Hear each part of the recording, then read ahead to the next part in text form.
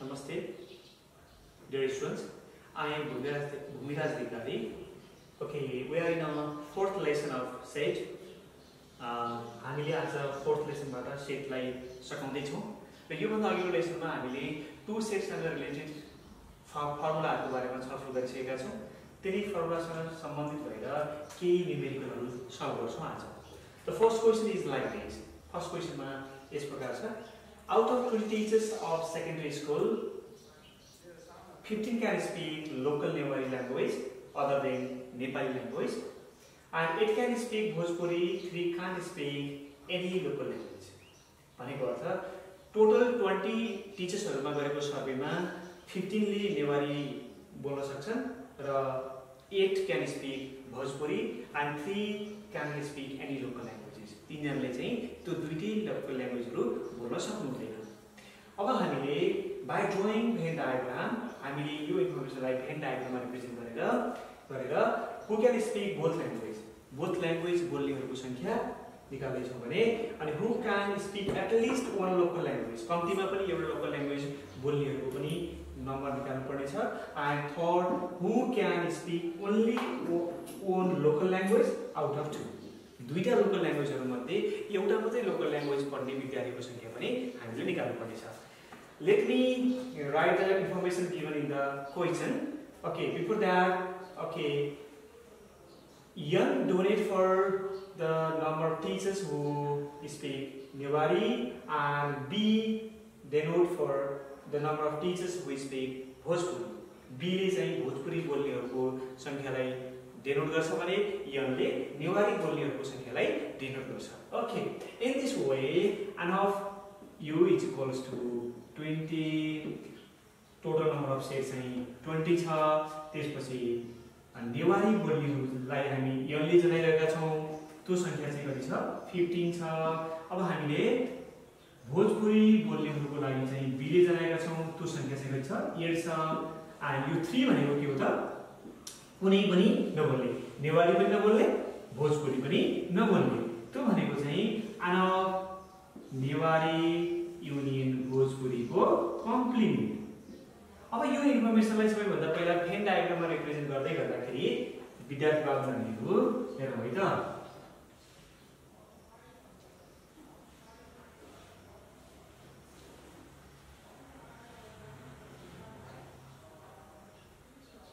Okay, यो नेवारी बोल्नेहरुको लागि, यो चाहिँ भोजपुरी बोल्नेहरुको लागि र नेवारी लेखौं यहाँ चाहिँ के लेखौं भोजपुरी लेखौं। र हामीले जनरली भेन डायग्राम चाहिँ प्लट गर्दाखेरि इन्सर्ट गर्दाखेरि नेवारी र भोजपुरीहरु बोल्नेहरुको कमन पोर्सनमा चाहिँ भ्यालु सबैभन्दा पहिला राख्ने गर्छौं, त्यसो गर्दा हामीलाई सजिलो हुन्छ। तर हामीले त्यो संख्या पत्ता लगाउनु पर्ने छ, त्यो संख्या हामीसँग छँदै छैन। So we suppose this number as x, त्यसलाई हामी x सपोज गर्छौं। नेवारी र भोजपुरी दुवै बोल्नेहरुको संख्यालाई हामी के गर्यौं x लेट गर्यौं। मैले यही लेट भनेर लेखिदिए, त्यो भनेको नेवारी इन्टरसेक्सन भोजपुरी हो। अब तपाईहरुले भन्नुस् त नेवारी मात्रै बोल्नेहरु कति भयो त? टोटल नेवारी बोल्नेहरु कति जना हुनुहुन्थ्यो? 15 जना हुनुहुन्थ्यो। भनेपछि अब नेवारी मात्रै बोल्नेहरु 15 माइनस x हुनुभयो। त्यसपछि चाहिँ अब भोजपुरी मात्रै बोल्नेहरुको संख्या कति हुन्छ होला? टोटल 8 मा x जना यहाँ परिसक्नु भयो भनेदेखि 8 माइनस x भयो। अब हामीसँग त्यस्तो संख्या छ जसले नेवारी पनि बोल्नुहुन्न, भोजपुरी पनि बोल्नुहुन्न, त्यो भनेको चाहिँ 3। Okay, this is the complete Venn diagram. Now let me go for the solution. Okay, we use this Venn diagram to complete this. Okay, our question number A: who can speak both languages? Okay, we solve. Okay, मैले यो भन्दा अघिल्लो क्लासमा यस्ता प्रब्लमहरुलाई van डायग्रामबाट पनि गर्न सक्छौं, using formula पनि गर्न सक्छौं। तर युजिङ भेन डायग्राम गर्नु भयो भनेदेखि तपाईहरुलाई अलि बढी सजिलो हुन्छ। त्यसैले म विद्यार्थी बाबुहरुलाई त्यसै अनुरूप नै गर्न सिकाउन गइरहेको छु। यसमा के भनेको छ भनेदेखि who can speak both languages भनेको छ। त्यसबाट तपाईहरुले 15 माइनस x, 8 माइनस x र 3 यो सबै कुरालाई जोड्दाखेरि के हुन्छ त कम्प्लिट युनिभर्सल सेट हुन्छ। Okay, for this and of U is equals to only Newari plus only Bhojpuri plus Newari intersection Bhojpuri plus Newari union Bhojpuri को complement. अब value put गर्दै जानुस् त universal set मा कति जना हुनुहुन्छ 20 is equals to 15 minus x plus 8 minus x plus x plus 3. Negative x, positive x. 15 plus 8 plus 3, 11. 11 plus 15, 26. Okay. 20 is equals to 26 minus x. Therefore, x equals to 6. What does x mean? हामीले x लाई के suppose गरेका थियौ? नेवारी र भोजपुरी बोल्नेहरुको संख्या x हो. X भनेको के छ? Therefore, x that equals to and of Newari union, Newari intersection Bhojpuri. भनेको अर्थ नेवारी र भोजपुरी बोल्नेहरुको संख्या चाहिँ कति रहेछ त 6 रहेछ. हामीले यो कुरा चाहिँ पत्ता लगाइसक्यौ. अब हामी let me go for the second question. Who can speak at least one local language? यो भनेको के भनेको कम्तिमा पनि एउटा लोकल ल्याङ्ग्वेज बोल्ने भनेको. त्यो संख्या जसले एक भन्दा बढी लोकल ल्याङ्ग्वेज बोल्न चाहिँ पायो तर त्यसले लोकल ल्याङ्ग्वेज नै नबोल्नेहरु चाहिँ पढ्दैन. भनेको अर्थ यो संख्याले के गर्छ? कम्तिमा पनि एउटा लोकल ल्याङ्ग्वेज बोल्छ. यो संख्याले पनि भोजपुरी मात्रै बोल्नु भनेको पनि एउटा लोकल ल्याङ्ग्वेज बोल्नु हो. दुईटै बोल्नु भनेको पनि कम्तिमा एउटा लोकल ल्याङ्ग्वेज बोल्नु हो. भनेपछि some of this plus this भनेको के रहेछ? The number of students who speak at least one local language हो. यो प्रोसेसलाई हामी म्याथमेटिकली कसरी लेख्नु छ? And of n union b भनेर लेख्छौं. Okay, let me go for b. And of Newari union Bhojpuri. Okay, equals to 50 minus x plus 8 minus x using Venn diagram. Venn diagram को use गरेर हामीले यसरी लेख्न सक्छौं. x क्यान्सल भयो. अब तपाईहरुले भर्खरै x को भ्यालु निकालिसक्नु भएको छ. 15 plus 8 minus 6. That equals to how much? That equals to 15 plus 8, 23. 23 minus 6, 70. भनेको अर्थ at least one local language पढ्नेहरुको संख्या चाहिँ कति रहेछ? 17 रहेछ. Let me go for third. Who can speak only one local language?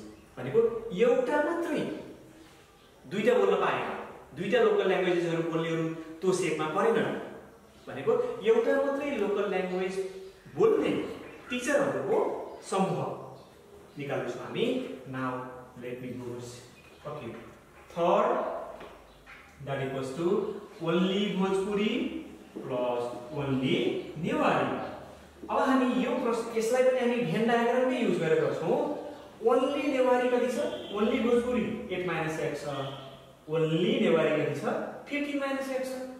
Okay, 8 minus x plus 15 minus x गर्दाखेरि तपाईहरुको x को value कति आछ त? 6 छ. भनेपछि 8 minus 6 plus 15 minus 6. 8 minus 6 2, 15 minus 6 11. Okay, 15 minus 6 9. 9 plus 2 11. Therefore it is 11.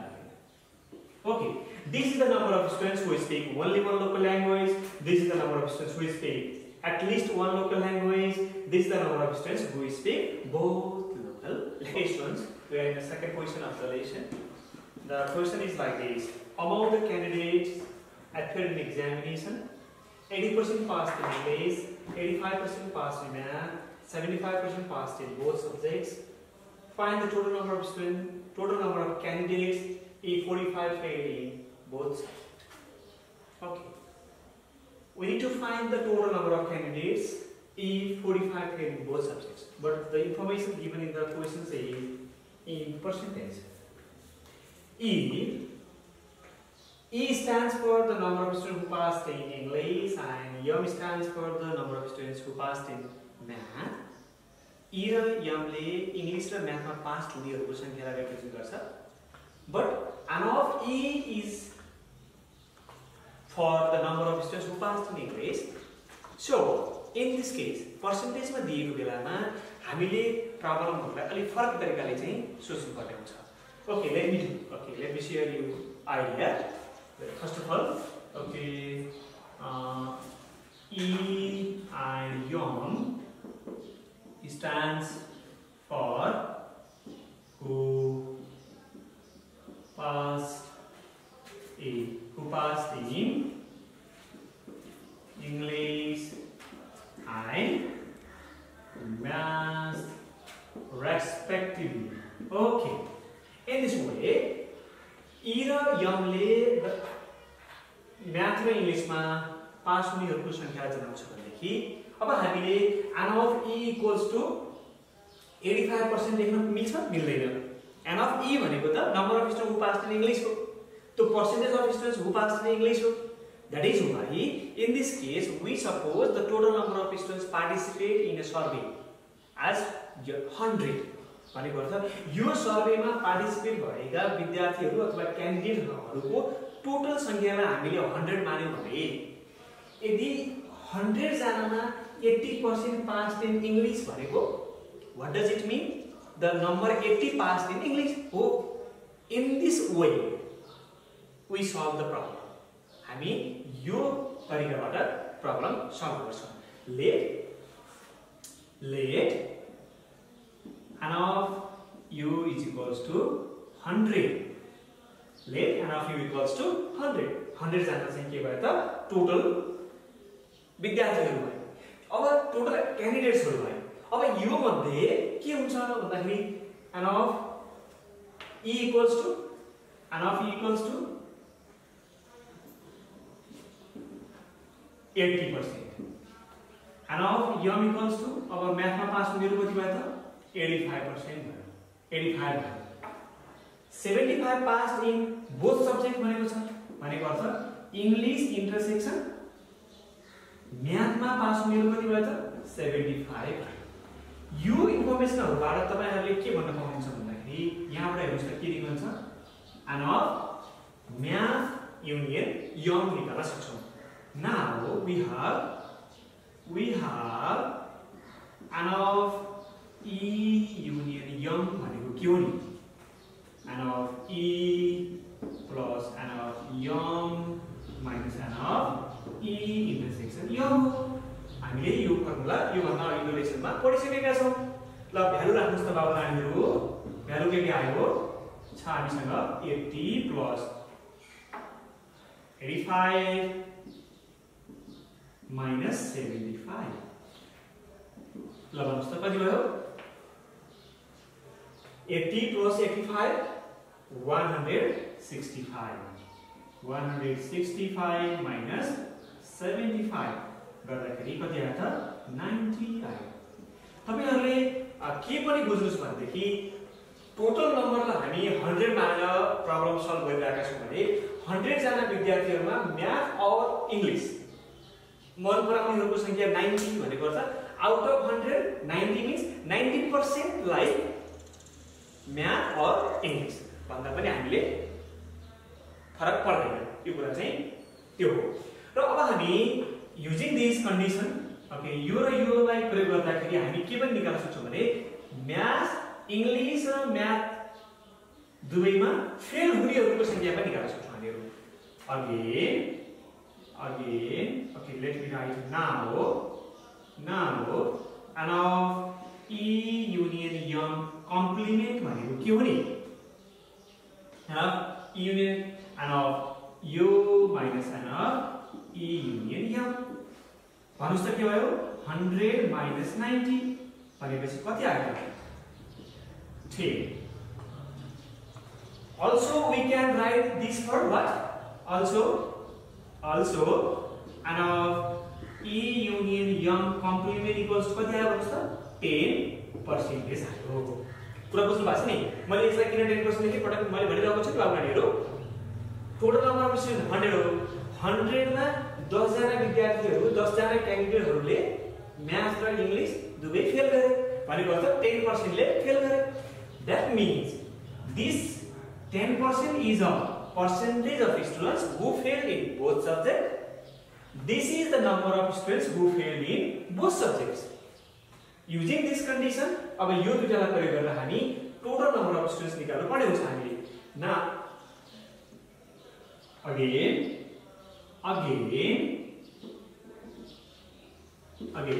what do you do?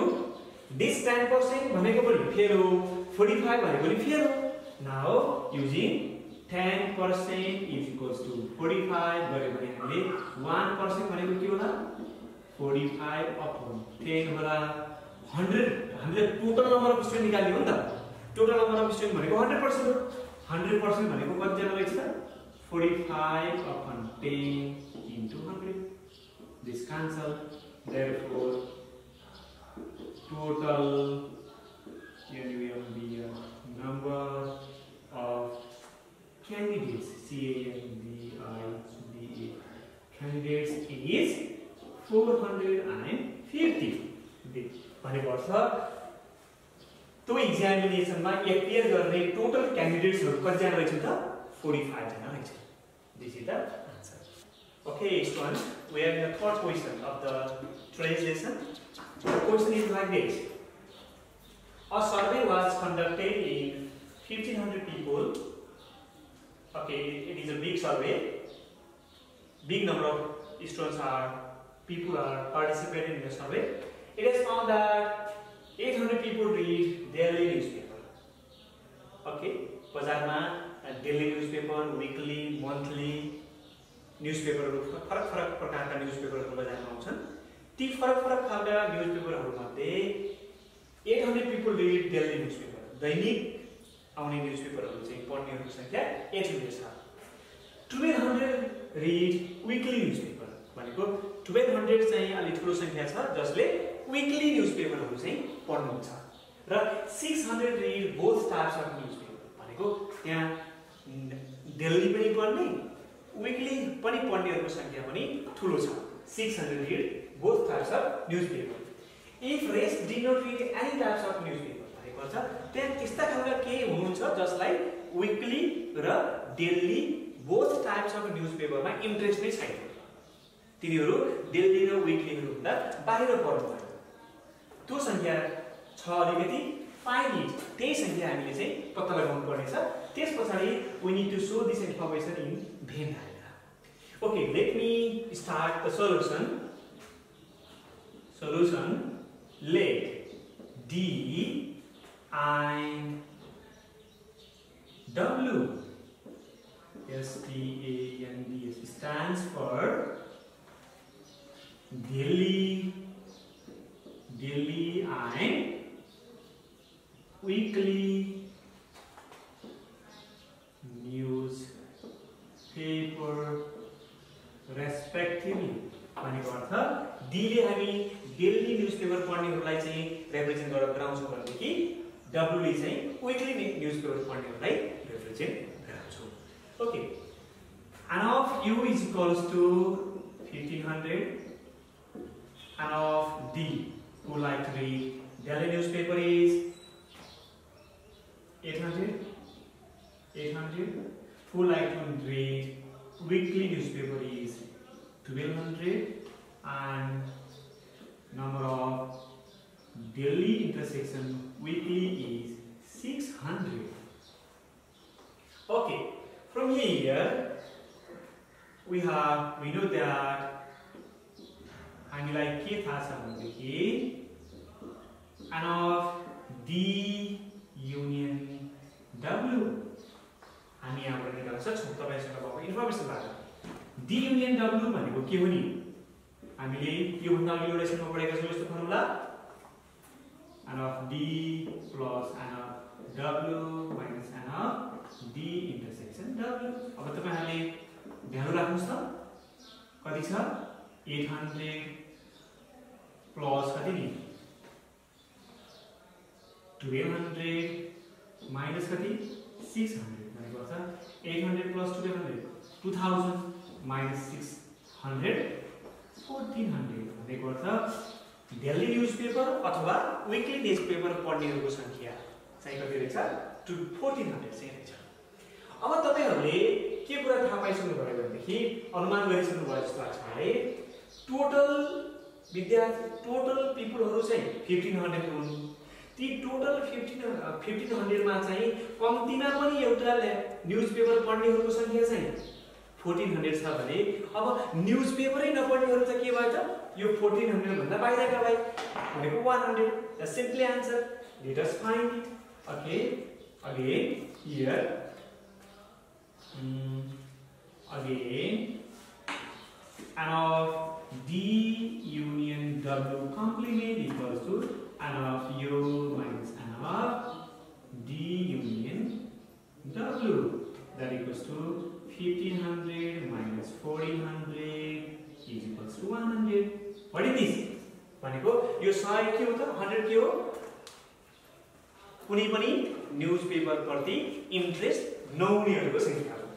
That we need to find out. हामीले find out गर्नुपर्ने नै के हो त कुनै पनि न्यूजपेपरहरु नपढ्ने हो। अब यो इन्फर्मेसनलाई हामीले के गर्दै छौं यो इन्फर्मेसनलाई के गर्दै छौं हामीले गर्छौं भेन डायग्राममा रिप्रेजेन्ट गर्दै छौं।